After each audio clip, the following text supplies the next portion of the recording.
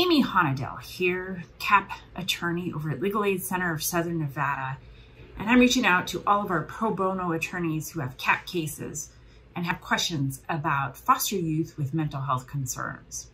Did you know that between 50 and 60% of youth in care have had some form of inpatient mental health treatment, whereas the rate for the general population of youth is 5%?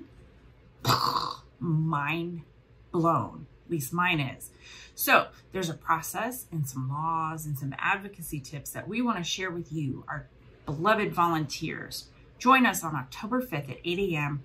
virtually for coffee and some conversation about mental health. We will be joined by Judge Frank Sullivan, who presides over a dedicated mental health calendar for foster youth.